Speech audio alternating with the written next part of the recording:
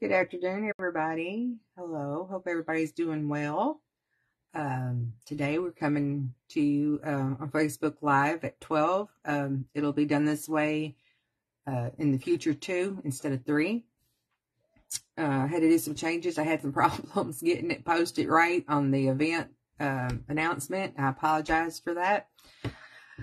I've been working a lot and extremely tired. So just keep praying about that. But God is good. He's answering prayers, and I couldn't be more blessed. And I got prayer going out to everyone. I just want to pray for a special friend and neighbor who's going through a hard time. We pray for, Lord, we just pray for a touch, Lord, of healing spiritually, mentally, and physically, Lord. And we just praise you and we thank you. We give you all the glory, Lord. I pray for peace upon my friend, Lord. Joy. And Lord, I just thank you and praise you. And it's an honor to be in your presence, Lord. And Lord, I ask that you just put me aside and that your words come through this message today, Lord. And I just lift all those that are listening, Lord, up to you. And I just ask for a special touch for my neighbor. In Jesus' name I pray. Amen and amen. Thank you, y'all. All right. We'll get 2 articles today. The first one's going to be Facing Earthly Struggles. And it seems like a daily struggle every day these days.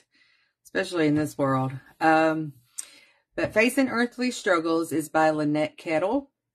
And Ephesians 6:12 is what she's basing her scripture on. It says, "For our struggle is not against flesh and blood, but against the rulers, against the authorities, against the powers of this dark world, and against the spiritual forces of evil in the heavenly realms." You know, Satan just out to seek to destroy, and his biggest thing is to keep us out of the word. You know, anything to discourage us, to keep from having that relationship with God. And there's nothing more than what God wants is for you to keep that relationship with him through the good times and the bad, because he's always there. He always loves you, and he's always going to get you through whatever you may be going through. All right, she writes, it says, "Growing up, my junior high best friend, Peggy, loved professional wrestling. It was an unknown world to my sheltered pastor kid background. Little did I know when she invited me to watch it with her, I would be taken on an emotional roller coaster as she cheered, cried, threw herself on the floor, beat the tabletop, and shouted throughout the match. Oh, the drama. To her, it was all so real, while I watched her in the matches in disbelief. Although I've heard it mostly staged for entertainment and wrestlers are putting on a show, to fans like Peggy, it's a real battle being fought between good and evil. Mr. Goody Two-Shoes pitted against his evil nemesis." Looking about beyond appearances, it says, like many fans may be unaware of what's really happening in pro wrestling events. Often, real-life situations can be deceiving to those looking merely at the outward appearances and actions. It can seem and feel like individuals and groups coming against us are our personal enemies. However, Scripture reminds us that there is more to what's really occurring beyond what we see, hear, feel, and experience. Although opposition may look and feel personal, in reality, they are all really opposing God and those who represent him on earth. Most of our earthly components are unaware of how they are actually being played by the devil and his cohorts to go after us. Although it's easy to seem like our opposition just hates us, it's much deeper than most of us, and even many of them understand.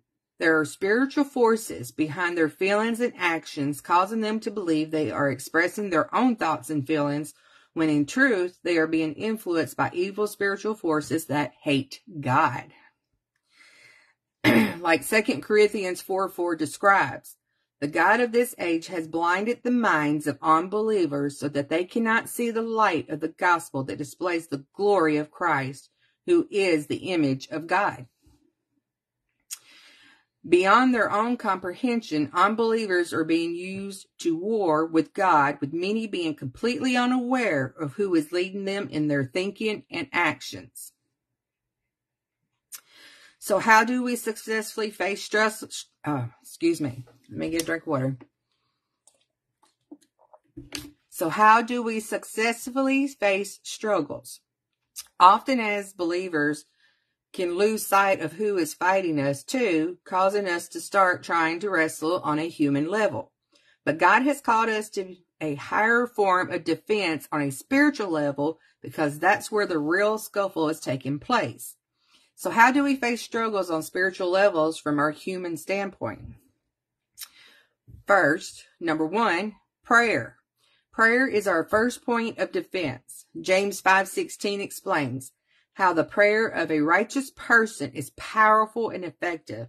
Spending time in prayer is number 1 defense against the attacks of our spiritual enemies as well. 1 Chronicles 5:20 describes how when some of the tribes of Israel were in combat with their enemies, God heard their cries during the battle and answered their prayers for help because they trusted Him. Number 2, praise defeats the enemy.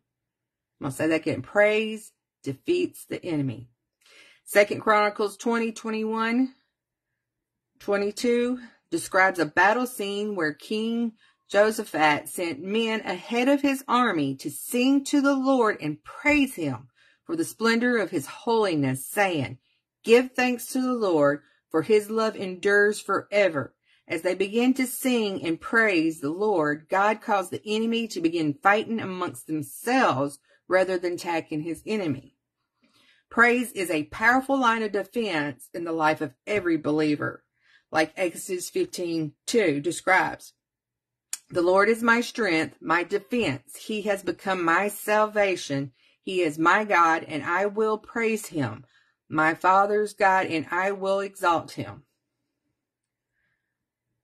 Spiritual weapons win the battles. As Christians, what happens in spiritual directly affects the outcome of the struggle in the physical.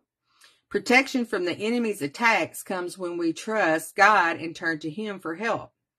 Like Isaiah 54:17 assures, "No weapon forged against you will prevail, and you will refute every tongue that accuses you. This is the heritage of the servants of the Lord, and this is their vindication from me, declares the Lord." By putting into practice God's spiritual ways of dealing with the enemy through speaking words that come from our heart to the heart of God through prayer and praise, we will see Him move on our behalf.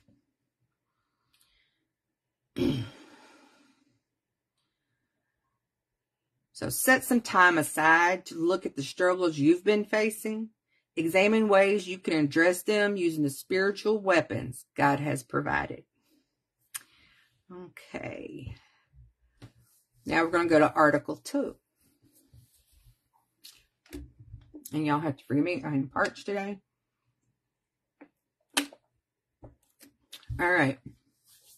It says, "A Prayer to Be Real." And this is by Maggie Meadows Cooper. She says, "I can't seem to shake a conversation I recently had with a dear friend. We were talking about some struggles in her life, and she explained, 'I just wish everyone would get real. I feel so isolated, like I'm the only one going through things. When it's time for prayer requests, people talk about their sick family members, but I would love to hear someone say for once that they need prayer for their marriage or a real personal struggle.' She went on, 'You know the old saying, go to the throne and not to the phone.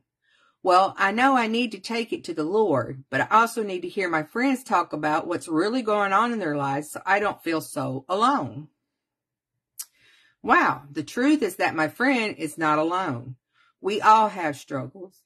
But why is it that we keep them to ourselves? Why do we feel the need to carry on a facet in front of people instead of sharing our hearts, even those closest to us.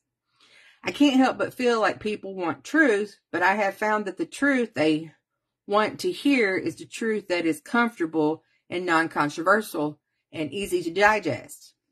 A nicer version of the truth, if you will. But the problem is that's not the real thing.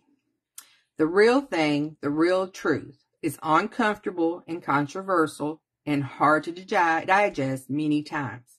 It sometimes breaks your heart. It takes you completely out of your comfort zone. It goes under the surface and reveals those things that can be embarrassing and hard to admit.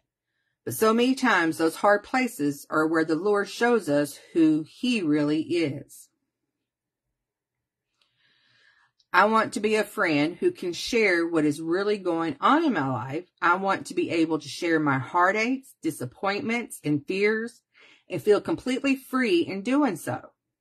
I want to be a friend who can listen without interrupting to those I love when they share their heartaches and disappointments and fears, and have them feel completely safe in doing so because they can trust that I will not share what I've heard. I desperately want to be real. So how do we move past a picture-perfect social media world and polite smiles and how are you? Oh, I'm doing great, to just being real? Well, there is no perfect answer. I think a good place to start is taking a good look at who I really am in the Lord. In Joel 2:12-13, Joel shares this message from the Lord. Turn to me now while there is still time. Give me your hearts. Don't tear your clothing in your grief, but tear your hearts instead. I can just hear the urgency and frustration in his voice. He doesn't want a show for others to see. He wants our broken hearts. He wants us to take everything we have, our hopes and dreams and fears, our disappointments and hurts, and every bad thing we've ever done, all those things stored up in our hearts, and give them to Him. When we do that, when we really surrender all to Him and lay it all there, we can face the reality of who we are. When we understand that the Lord wants us and accepts us and loves us with all of our mess, it's not quite as scary to share with others. Rejection from people is not as daunting because we know we are accepted and loved by the one who matters most. It also leaves us free to listen to our friends with judgment-free, humble hearts because we know that we are all the same, sinners who need a Savior in a broken world that just stinks sometimes. We are freer to be the body of Christ and not just people who go to church together. My earnest prayer is that we would all find that friend to be that friend who can just be real. That we can say, I don't have it all together. I need prayer. I need a shoulder to cry on. And that friend will do the same in return. But most importantly, don't ever forget that Jesus is our ultimate friend. He came to earth to walk among us and feel what we feel. He gets it. He has been there. He is always available, and He is the only one who will never let us down. Search for the Lord, and for His strength continually seek Him. 1 Chronicles 16:11. Let us pray. Dear Jesus, I so desperately want to be a friend who can be real. Help me to have courage in sharing my struggles with others, that they might encourage me and love me through them. Help me to be available for my friends to listen when they need me, and more than anything, Lord, help me to surrender wholeheartedly to You and seek You always. In Your mighty name, amen. So just be real, folks. Yes, you can't get caught up in gossip. You can't get spreading the word or whatever. But be a true friend to each other. Come together and share in Christ, in His love. And again, prayers go out to all who needs healing, mentally, physically, spiritually, Lord. We give it all to You. I thank You for listening and joining me today on this special weekend and honoring God this Easter week. So happy Easter, and y'all have a very, very good weekend. Be blessed. Bye.